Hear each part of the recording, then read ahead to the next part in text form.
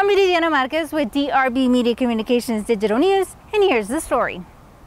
The Education Foundation announced changes to the Education Foundation of Odessa Scholarship Fund at Odessa College and UTPB to address the teacher shortage in the school district.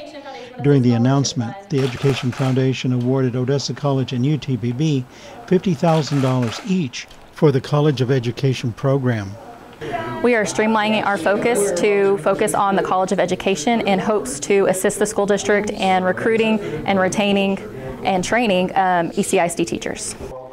The ECTOR County Independent School District is currently 240 teachers short due to the upswing in the local oil and gas economy. This change to the scholarship fund is a way to get ECISD high school graduates into the education program at OC or UTPB.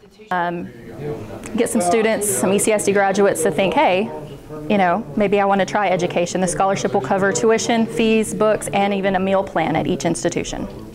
To qualify for this scholarship, a student must be a graduate from an ECTOR County Independent School District high school, must maintain a GPA of 3.0 or higher, and volunteer in ECISD classrooms throughout the semester, and must commit to a 2-year contract. Yes, we are working on a marketing plan where we're actually going to go into the high schools with representatives from OC and UT Permian Basin to talk about this scholarship and all the opportunities that lie before them.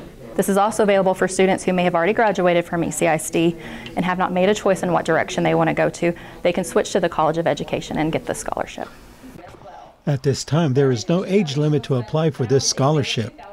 This is DRB Media Communications Digital News.